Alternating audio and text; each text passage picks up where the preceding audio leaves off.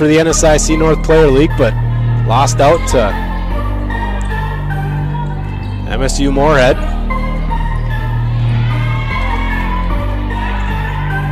Miller will step into a three. She's taking all shots and she buries it.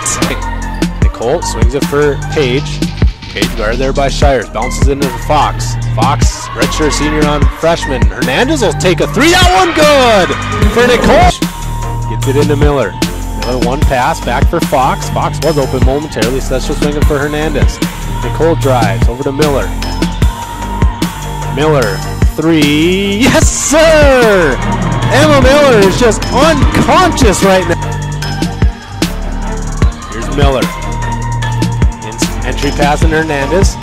Hernandez guarded there by Koenig. Nice move, and Hernandez, I think she might have lost the contact or something. She's looking at the tempo a little bit here on defense. Want Emma to go get it. Emma does get it. It's a screen. Emma, three. Yes, sir!